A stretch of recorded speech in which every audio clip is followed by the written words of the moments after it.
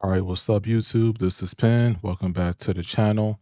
Pretend you at the All-Star game. We have an All-Star lineup at the moment. My TV Online 3, Streamio. That way you can control your video on demand content outside of the My TV Online 3 application. And then Smart 2 for your general stuff. You can listen to music. You can do all type of stuff on the ad-free YouTube APK. Now, you're going to be utilizing your Market and Google Play Store for this, but this is going to be a supercharge method. How to speed things up. How can you just get the Z12 Ultra up and running in terms of an operating system and general workflow perspective, right? So I'm signed into the Play Store. I'm going to head there first. All right. Got my Play Protect off. That's personal preference for you. I'm gonna run these updates though. Why? Because they're generally important and it's recommended. Why not? Right? Why not?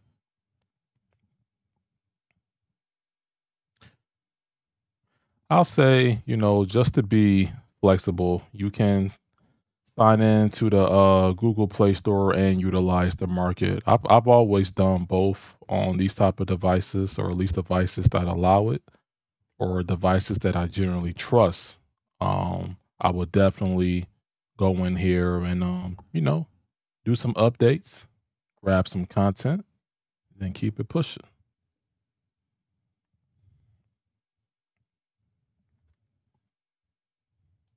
All right, and that's that. When it's done, when it says no updates available, check for updates. And we've updated the core services, accessibility suite, Android TV remote services, Gboard, Google app, and Android system web view.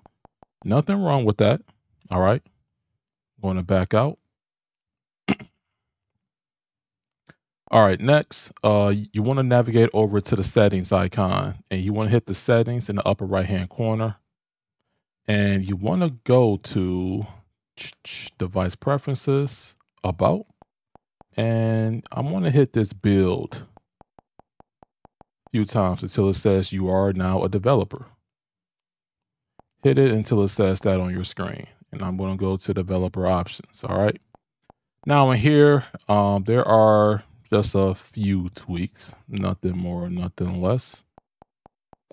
And I'm going to go down to the window animation scale.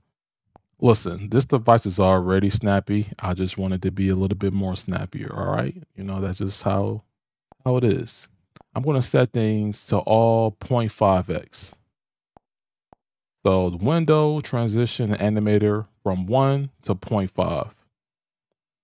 You can go in here and make some further customizations or tweaks if you like.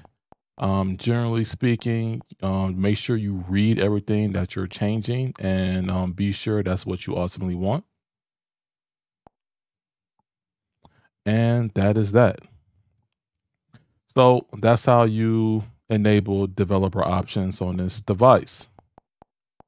All right, so now we got it tad snappier, things like that. I'm going to be showing you something. You're also going to want to have like some quick hotkeys or some quick customizable buttons. And there's an application called Formula Remote. So this also allows you to look at the remotes. Now you have to find out the disaster with the BT3 remote. This is the remote for the Z12 Ultra. It's bricked when it comes to my situation, at least. So I had to use the BT1. Ultimately, I will be finding this through Sofa Baton or mapping it. But anyway, that's besides the point. You want to go to setup hotkey, and then you can do your hotkeys. All right. So for me, the hotkey that I would like, I can just do single tap, nothing more.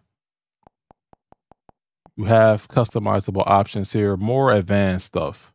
Like you can say, go to live, go to VOD, go to TV series, things like that, right? And that's cool. If that's what you want to do, you can even do start an app. So if I want to start my TV Online 3, I can do that. Boom, like that. Second one, if I wanted this to be, I might make this Streamio actually, because why not? I can do that like that. And then for the final one, I can just say SmartTube or YouTube.